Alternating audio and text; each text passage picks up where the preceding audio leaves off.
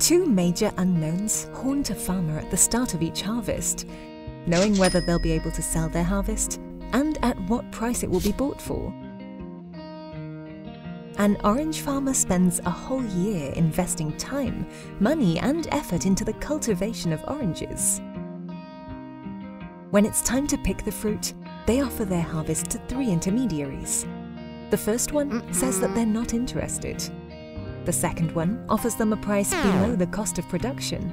And the third one suggests going ahead with harvesting the oranges, but that they won't be able to pay until they can sell them. Farmers grow their products without ever knowing the actual demand for them. Many of them grow products out of inertia because they've been doing so all their lives. Agricultural decisions are made in the long term. A farmer may decide to plant olive trees, knowing that they won't enter into full production for a further 10 years. When the trees have fully grown, the popularity of oil might have dropped, or the sale price might no longer be worth the investment.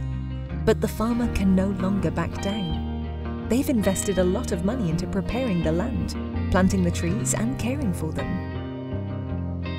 The speed at which trends change makes the choice of the right crop to grow a veritable lottery for farmers.